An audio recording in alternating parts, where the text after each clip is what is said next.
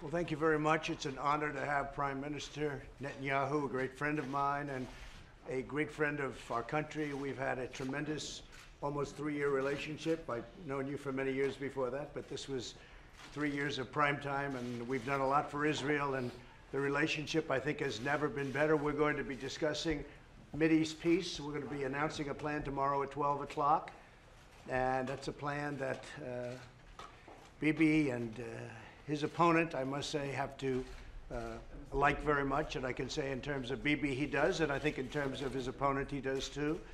I'll be meeting with him in a little while.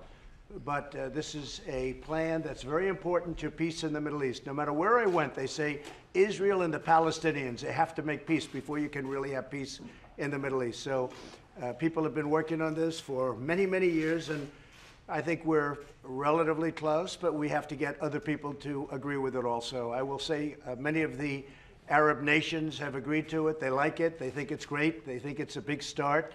I think it's a big start, too. I think it's a fantastic thing if we can pull it off. They say it's probably the most difficult deal anywhere and of any kind to make. In the business world, when I was back in the business world, when a deal was tough, people would jokingly refer to it as, this is tougher than Israel and the Palestinians getting together. And that's what I've heard all my life. And so we'll see what happens. We have something that makes a lot of sense for everybody. And we appreciate you being here. And Mr. Prime Minister, great job you're doing. Thank you. Thank you very much. Thank you. Mr. President, I just want to say two things. First, that the deal of the century is the opportunity of a century, and we're not going to pass it by. And we'll talk about that tomorrow. Today, I repeat, I just want to say thank you for everything you've done for the state of Israel. You've been the greatest friend that Israel has had in the White House.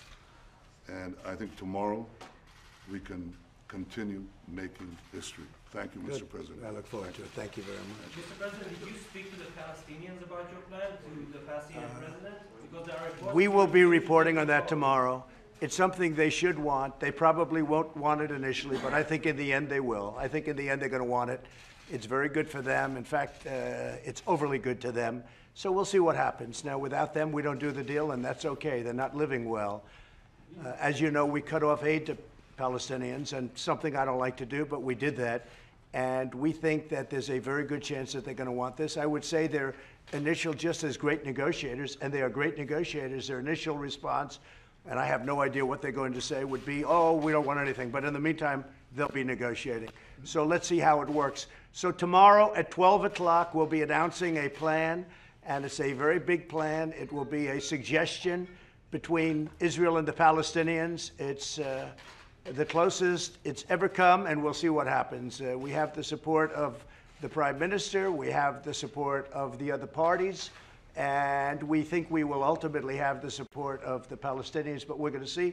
And if we do, it'll be a tremendous tribute to everybody. And if we don't, life goes on. Thank you very much, everybody. Thank you. Mr. President,